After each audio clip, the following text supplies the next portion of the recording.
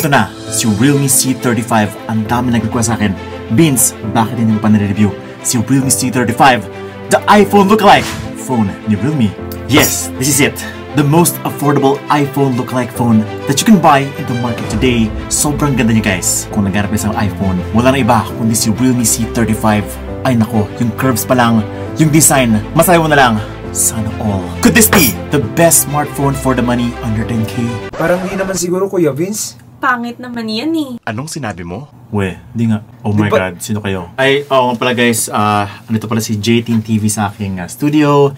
They visited all the way from Mindanao, no? Oo. Para lang i-bash to. Grabe ka. Kapal na mukha mo! Well, actually, nagkaroon sila ng review ng realme C35 and they were not happy with it. Bakit ba? Ano meron dito? Ano lang eh, parang hanggang design lang yan eh. Unisoc processor sa halagang 8,000 pesos? Di worth it. Natatakot ako dito. Baka bugbugin ako ni Realme. Nako, hindi naman kami basta-basta nag-negative na lang sa isang phone eh. Kaya naman Kuya Vince, buksan mo na lang para makita mo sa sarili mo. Ito guys I need to be frank. This is going to be one of the most risky videos I have ever done in my channel. Hindi basta-basta pwede masabi ng pangit about the product kasi baka ako. Pero Vince, kailangan nating ipaglaban para malaman ng mga tao kung ano talaga ang maganda. Oh. Ready na ba kayo? Oo. Kung ready na kayo, lang we need to... Ay! Oh! Sobra ata. Ikaw din? Ano ba? Yeah, so ready na ako. Okay. Ready na kayo? We're getting ready. Kaya kami magiging ready guys. Oo. And without further ado, let's see Vince! I am Christine. And I am JP. And you're watching Unbox Diaries! Woohoo! Oh, by the way, if you want to check out the full specs of this phone, punta lang sa unboxdiaries.com. We've got it all for you. Okay, so, ito na siya. Realme C35, the most controversial phone today. Ang color na nito is glowing black. Meron pa siya bang color? Meron siyang glowing green. At wala na. Yun lang. Glowing green lang pati ito. Okay. 464 ang nasa atin yun. Meron ba siya bang, meron ba iba? 6128. May 6128 pa. And hey, welcome to the Realme family. Ang kasama dito ay, let's embrace a new journey with SIM ejector pin. Si iPhone, walang SIM ejector pin. Tanga! Ano meron, no? Ano meron pala? Meron. Merong SIM ejector pin si iPhone. Marami bang papel si iPhone? Marami. Meron pang sticker. Grabe kayo kay Realme. Quick start guide. Important information guide. Walang jelly case yan. Walang jelly case. Walang jelly case! Oo. Kaya First nga. time. Oh my God. Parang si iPhone lang. Walang kasamang jelly case. Oo, ginagaya niya na sa iPhone. Grabe ka. Look at that glow at the back. Pero may yan. Pero to meron bang USB Type-C si Apple? Well, sa iba. Pero kasi si iPhone ay Lightning connector. Ito, USB Type-C na. Wow. I think you guys are wrong. You're making Realme look bad. Wait, what is this? This is the major difference between an iPhone and the Realme C35. Meron na siyang kasamang charger sa loob ng box. Told you. Ilan ba to? 33 watts? Oo. Oh my God, that's a lot of watts. Wala na. At ayun na yung laman. Medyo madumi na. Oo. Kunin mo nga yung pang-release natin. Teka lang. Meanwhile... Eto na Kuya Vince. Sorry. Sonrox. Baka naman, Sonrox. Goodness. Baka naman, Sonrox. Ay! Oh my God. Ba't amoy Sonrox? Talagang may pagkatanga ito. Sonrox nga yan. Nagawa ko. Well, actually, matibay yung phone na. So, parang testing na rin to. Kung matibay ba talaga siya. The phone is very matibay kasi kahit na nalagyan siya ng Sonrox, ganun pa rin yung kanyang shine sa likod. Hindi nawala yung kanyang shine. Tingnan natin kung kamukha talaga ni iPhone. Ito kasi si iPhone 13 Pro Max ko. Ayan. Yan So, hindi to sponsored. Kasi pinapakita ko ibang phone. Well, actually, yes, kahawig nga. Alam mo talaga na si iPhone kasi nga 1, 2, 3 yung kanilang placement. Ganyan po talaga si iPhone.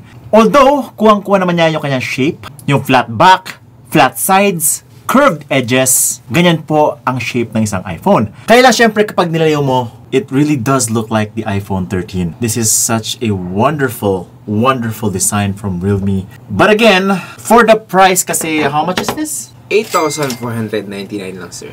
Ayun lang. So, 8,000 pesos. 464 lang yan. Tapos nakita ko yung specs. Mamaya tayo sa specs, no? Kasi nga important yan na malaman nyo na I think you're paying the extra talaga for the design. Although design is important naman for most people kasi nga, syempre, you don't want your phone to look like crap. Gusto mo talaga feeling social ka. And I think not to be able to get this kind of phone na sobrang thin, sobrang pang iPhone yung build niya. Actually, pag hawak mo pa lang, the moment na mawakan mo siya, iPhone yung feels. Although, plastic na yung kanyang body and back, eto stainless steel and ceramic back. It feels close, no? Sobrang close ng feel. Hindi ko ma-differentiate na this is an iPhone and this is not an iPhone. I think doon talaga pumatong yung extra. Kasi in terms of specs, naku, talong-talo to guys. I think this is enough for me. Kung ang habol ko talaga is magmukhang iPhone na talaga ang phone ko. Pero kung bilis, reliability, Hindi talaga worth it. and long term, actually, this is it na. We're going deep inside. Ayaw kong muna ipakita mga mukha nyo. Baka this is going to be very difficult. Dito mo tayo sa likod. Pas muna Bye kami. guys. Bye guys. Bye-bye. Medyo intense na kasi itong part na to. Kaya nag-iingat ako. Now, the thing about this phone, no, is that it screams pagka-social. Kapag meron kang ganito is parang sobrang social ka, iisipin ng friends mo and family na meron kang iPhone talaga. Uy, meron pala iPhone dyan. Hindi, ano lang to, yung kay Realme lang. Pwede nga. Ay, oo. Kay Realme nga. Wow. Actually, sa lahat ng mukhang iPhone na cellphone, ito yung pinakakamukha talaga. As in, sobrang gayang-gaya. Wala lang yung Apple logo. Realme logo yung nakalagay. Siyempre, bawal yun eh. Although may konting need pagawin sa camera part. Medyo maliit lang. Alam naman natin kung ano talaga itsura ng isang iPhone camera. Pero yes, this can actually fool anyone. Mayroon kasi magka-iPhone. Sobrang mahal ng iPhone. As in, 50,000. Actually, yung pinakamurang iPhone na bago na pwede nyo bilhin is nasa 26,000, 28,000 pesos na. So, medyo hefty talaga. And it doesn't even look like an iPhone na latest pa, diba? Yung iPhone SE. Oh, iisa lang yung camera niya. Yung pinaka, talaga yan, is yung iPhone 13 mini, which is nasa 40,000, 50,000 pesos na. And not a lot of people can actually afford that. But this one, for only 8,000 pesos, you have an iPhone look. Ang iba, wala pakialam sa specs. Ang gusto lang talaga nila is mukhang social ang phone nila. Period. Wala akong pakialam sa processor, wala akong pakialam sa battery, wala akong pakialam kung gaano kapangit yung kanyang camera. Ang importante, meron lang akong kamukha niya. Parang kamukha lang ng ex mo, no? So, wala kayong pakialam, pangit ugali niya, basta kamukha niya lang.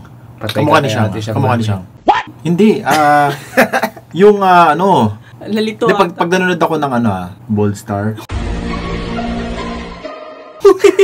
dapat kamukha ni Siyang.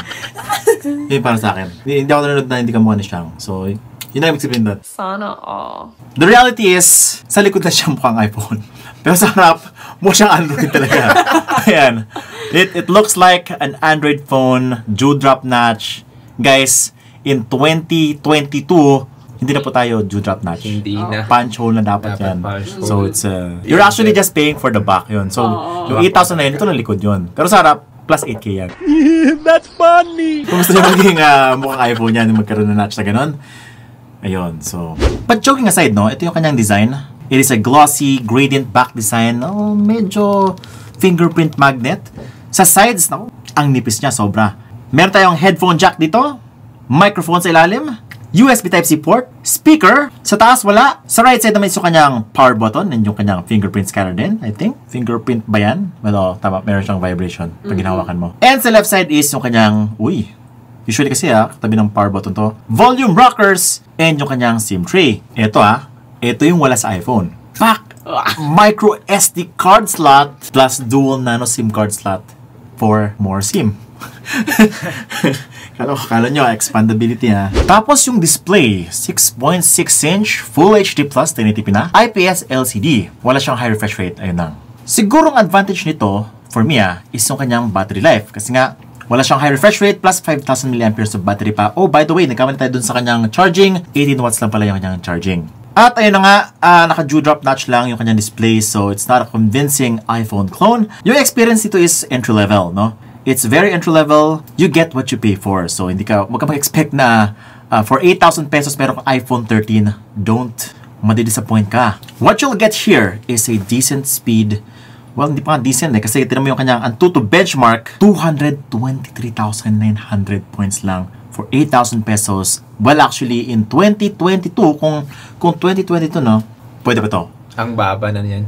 For 8K, pwede na to. Pero kung 2022 na, this year, this is mabagal. Kasi you know why? Ano ba yung kanyang processor? Unisoc lang po Unisoc, guys. Unisoc. Hindi man lang siya MediaTek eh. It's actually a different unknown processor na hindi natin alam.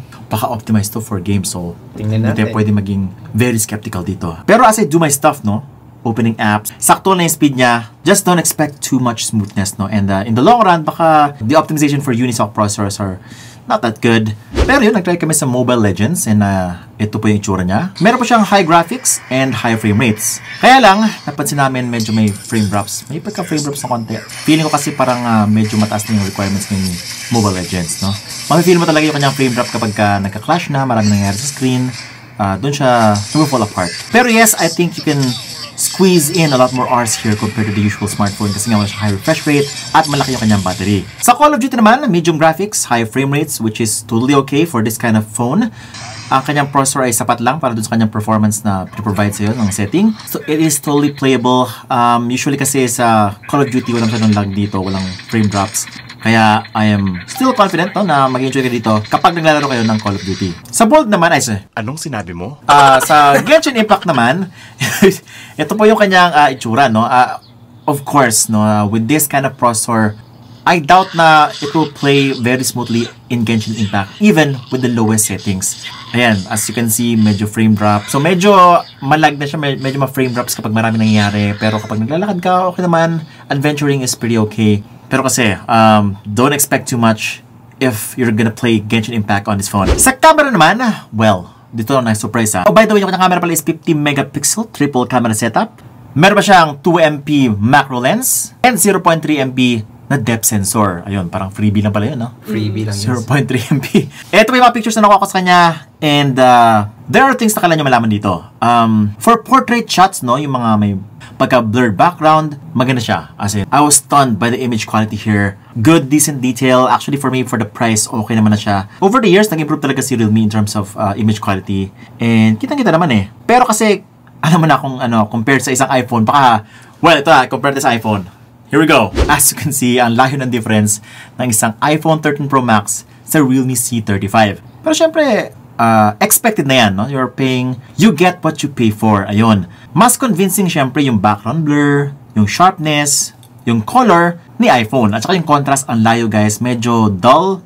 For me, medyo dull ng konti yung kanyang contrast dito. Nakukulangan ako sa pagka-green, sa skin, parang kulang din. And sa low light, nako. Ito guys, this is the major difference. Ang layo masyado. Madilim at man-noisy si Realme C35. So don't expect na if you're going to buy this and expecting iPhone-like performance din, well, you better think twice kasi baka madismaya ka talaga. But yes, kung pumasok ka dito, pinili mo siya as a entry-level, expecting it to be an entry-level, you're going to be in for a treat kasi okay talaga siya. Let's just set the expectations na lang in the first place. That is what's important. Pero siguro for me, no, ang pinaka-okay talaga for iPhone is yung kanyang selfie. Dito talaga. 12 megapixel si iPhone, 8 megapixel naman si Realme C35, and yung contrast talaga, yung palang software processing, ang layo na masyado. You'll get a DSLR look sa iPhone 13 Pro Max. And dito naman sa Realme C35, parang R na lang makuha mo dun sa DSLR. But yes, that's pretty much it. What do you guys think? Gosh, for how much? 8,499. Tapos 464 lang yan. 8,499 pesos. 464 gig. Oh my God, parang nalugi ako dun Oo. Design lang talaga ang meron dyan, quiz. Well, eto honestly, basing on my expertise right now, ito yung masabi ko dyan. Now, I'm a believer na kapag nagpakita ka ng isang something na feature at yun yung tumatak sa kanya, I think it's well worth it. What you're actually paying here is for the appearance of an iPhone. And you're gonna get it. You're gonna get it here. If you're coming in na alam mong hindi siya ganun kabilis, ganyan, pero iPhone naman yung looks. Pero, if you're, you're looking for a good performing phone, pang gaming, iPhone level yung kanyang camera, this is not it.